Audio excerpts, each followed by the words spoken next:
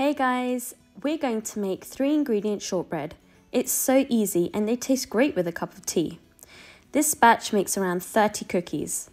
So let's get started.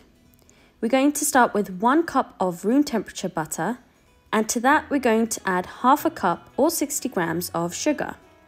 You just want to cream the butter and the sugar together until light and fluffy.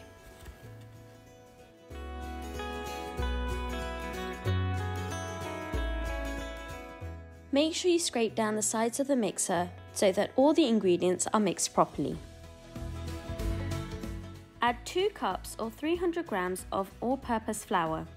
Shortbread biscuits contain no raising agent, which results in that dense buttery biscuit we all love.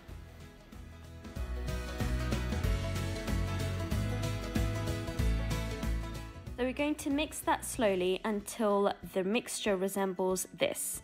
It's quite dry, but don't worry, it will come together.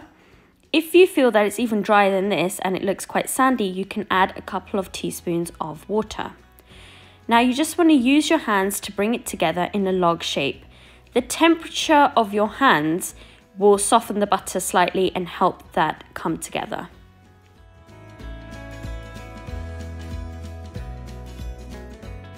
Guys, you know that I'm trying to get to 3,000 subscribers, so do your part by watching the video, give this video a big thumbs up, leave a comment down below, share this video with all your friends and encourage them to subscribe to the channel too.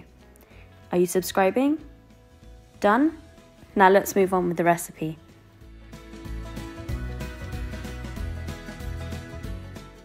At this point, you can wrap the shortbread dough tightly in parchment paper and twist the ends. Refrigerate the dough for 30 minutes to allow it to firm up.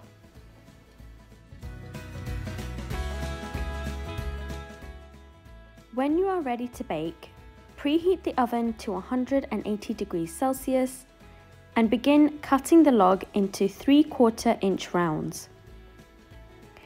Arrange the shortbread biscuits on a parchment-lined baking tray and bake them for 16 to 18 minutes until they are lightly golden.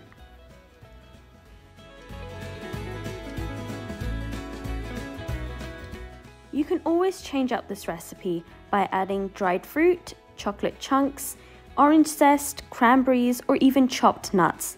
But I love the original all-butter shortbread biscuits. So why don't you give this recipe a go? Do let us know what you think in the comments below. Don't forget to give this video a big thumbs up, leave a comment down below, and if you haven't done so already, don't forget to subscribe and share. Thank you, bye.